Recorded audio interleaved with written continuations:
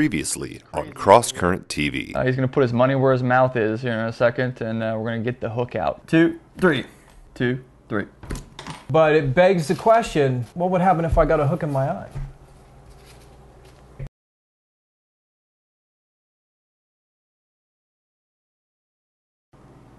I'm not going to put a hook in your eye, man. Softy. Hey, I'm Dave with Cross Current TV. And I'm Kevin, one of the directors of Cast Alaska, our fly fishing movie. And now we're going to talk about how to get a hook out of the eye. So we'll see what we do if we do get a hook in our eye. Up here in Alaska, there are times of the season where we do have quite a bit of salmon in the river, and the expression combat fishing comes into play.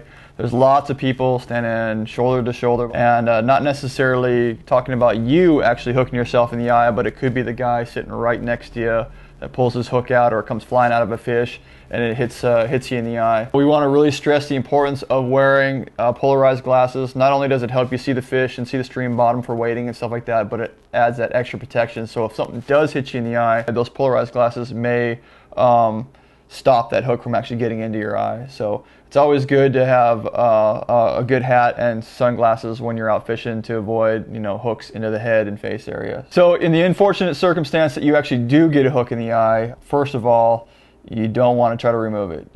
We showed a couple field things here that you get it stuck in limbs and stuff like that you can actually do that relatively safely. But if you actually do get a hook in the eye, one of the things you don't want to do is you don't want to panic and try to pull that out in the field. You can actually do significantly more damage that way. You're going to have to get to an emergency room. So in this episode, we're showing you basically how to stabilize an injury like that until you can get to the emergency room. I carry quite an extensive first aid kit, but for something that gets stuck in the eye, you really only need basically a roll of gauze or something similar to it. That's pretty much all you're going to need. Some of the aftermarket stuff, like in my first aid kit, you actually have eye pads, so they're definitely not necessary. They're just kind of an added bonus. If you actually have something penetrating in the eye, one of the worst things you can do is just pad that one eye. If you pad that one eye, sure, there's not much going to get into it, but if the other eye moves around, your injured eye is going to automatically move with it because they're connected. So it'd be different if you actually got a twig or something like that stuck in your eye and it came out and you have an injured eye to start off with.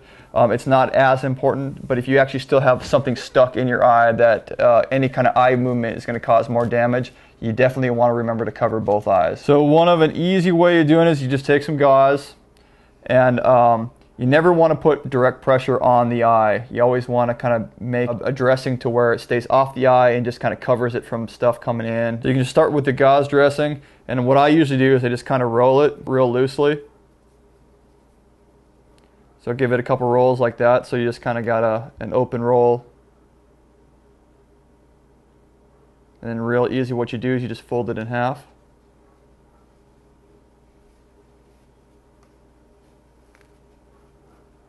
And it actually kind of makes a donut.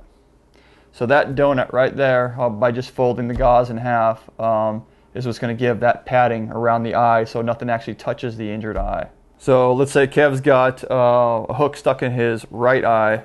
What you basically do, kind of pat it like that.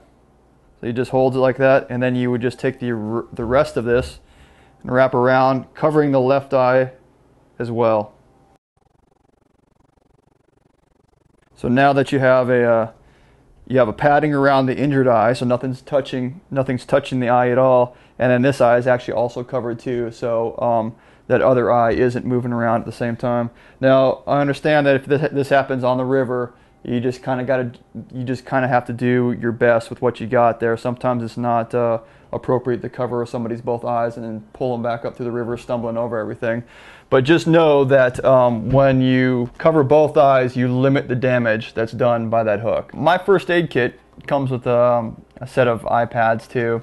They're nice to have, they're not necessary, but what they come down to is they are sterile, so kind of important, especially if you do have a penetrating injury to the eye that may have some room for infection. And basically all they are is just little gauze pads. You can make these in the field pretty easy too with a pair of scissors and just normal gauze. If there's not something sticking out of the eye, you can actually just lay it over the eye and then wrap gauze around it that way. If it's real bright and sunny out and you want to cover both eyes, these things do split in half too.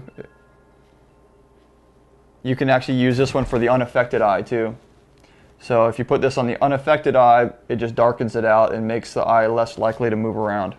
Okay, so the eye pads usually always come with a little set of steri strips. You can use tape as well. And you can put them, like I said, if there's no penetrating injury on this eye, you can put it on this eye. If you want to put it on the unaffected eye, just to keep the sun and stuff like that out, you can put that on there like that. You can still use your donut roll to give you that space you need between the, because there'll be a fly basically hanging out here, or a hook hanging out here. So you just gently just kind of place it so it supports, kind of splints around the eye. And then you would just take this guy,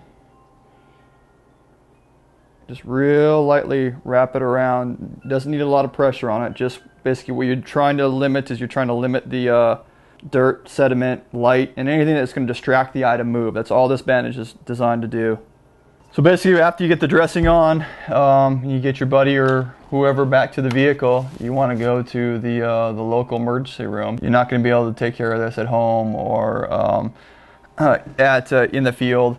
And I can only stress going to an actual emergency room too. There's a lot of like local clinics and stuff like that that may not be able to efficiently handle like a fish hook in the eye. These are injuries that I have dealt with in my work a number of times, so hope you got a little bit of information out of it, and hopefully you tune in next episode. I'm Dave from Cross Current TV. I'll see you later. And I'm Kevin, and I can't see anything.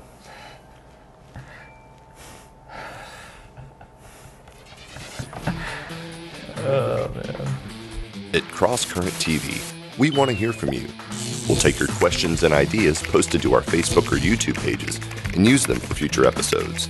And click here to check out the trailer for our first fly fishing adventure movie, Cast Alaska, available now on DVD.